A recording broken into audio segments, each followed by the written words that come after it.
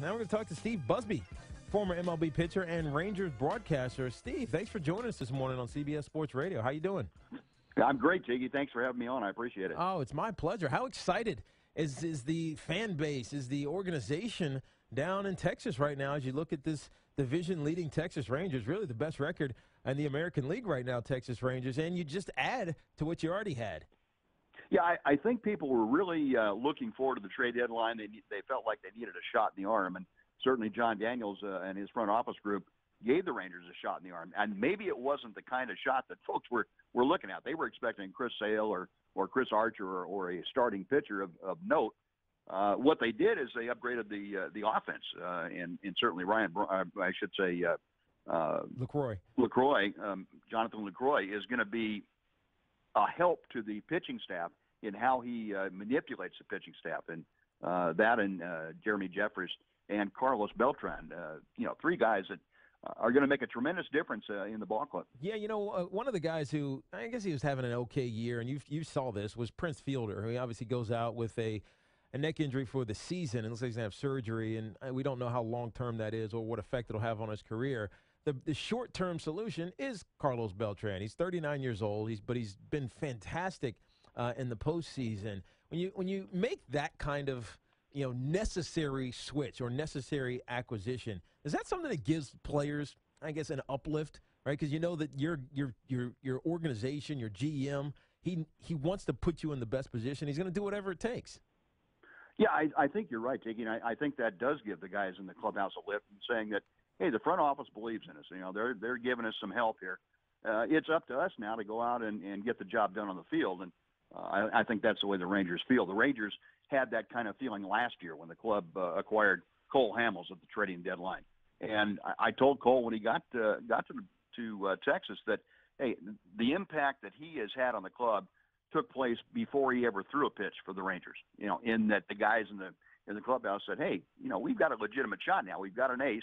And now let's go out and put it together on the field. I think they feel the same way about Beltran and Lucroy and Jeffress, too. You were talking to Steve Busby here, Rangers broadcaster on CBS Sports Radio here. Steve, going back to Prince Fielder, where do we think his career is headed? We know he's had those problems that kind of pushed him out of Detroit. He came to Texas, and it felt like he was maybe coming back, right? He was resurrecting it in a way. But where do we feel? What do we feel about Prince Fielder right now? That's gonna be a question that's answered sometime this offseason. A lot of concern about Prince. Anytime you have two neck surgeries, I don't care what sport you're playing. If your neck's bad, you're gonna be hurting, and Prince was doing that.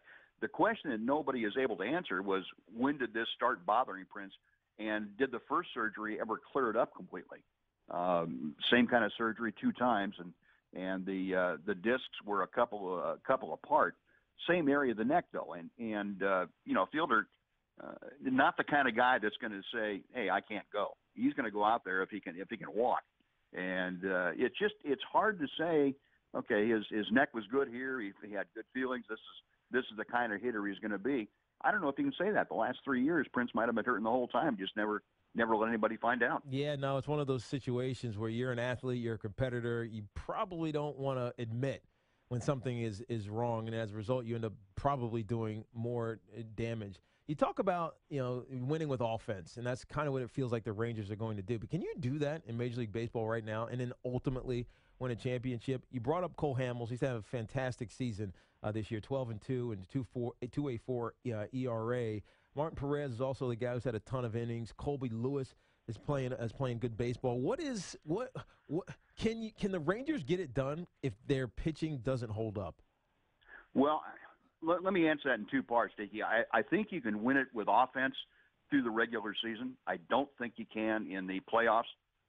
Rangers are going to have to solve the pitching problem before they get to the playoffs, or if they get to the playoffs. That's where you have to shut other teams down, and you may play a lot of 1-0, 2-1 games. And you've got to be able to shut other teams down. You've also got to be able to play fundamental baseball and not make critical mistakes. In a close ball game, critical mistakes are the difference makers.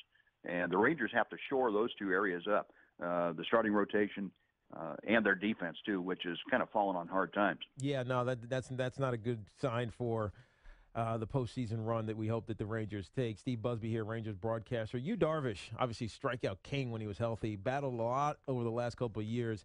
He's back now. He's lost all his last few outings, but how do we feel about Yu Darvish, and is he going to be the force that you need him to be when it gets to the postseason? Tiki, I think he can be. I don't know if he's going to get it all the way back by the time the postseason this year gets there. Hard to tell with the coming back from Tommy John exactly how long it takes a guy to get back to 100%. We know that eventually, sometime next year probably, he's definitely going to be 100%. Can he get there before October this year? I really don't know. He's been a little bit inconsistent. Last time out, he was very, very good. Struck out 11 in 6 innings. Is that a sign that he's over the hump now? We'll have to see. He's throwing tonight, and the Rangers are certainly hoping that he can slide in next to Cole Hamels and be a 1-2 punch. Yeah, no, that would sound actually ideal if you're a Rangers fan. If you are a Rangers fan, who are you looking at? Are you worried about the Houston Astros coming behind you? They're 5.5 games behind the Rangers right now. But when I look at these are advanced stats. It kind of don't matter, but they do matter. You look at the run differential; it's only +9 for the Texas Rangers, whereas Houston's been a little bit better. Are you worried about the Astros doing what the Astros seemingly are set to do after the bad start that they had? Tiki, I think you always worry about a young club because if they get a head of steam up, they are almost unstoppable. And certainly what the Astros went through last year, learning what it was like to lose out in the end, gave them a pretty good idea of where they wanted to go and how to get there. Having said that, I think the Rangers are more concerned about getting their own game together. They're going to let whatever happens, but they want to get the infield defense shorn up. They want to get the starting pitching shored up.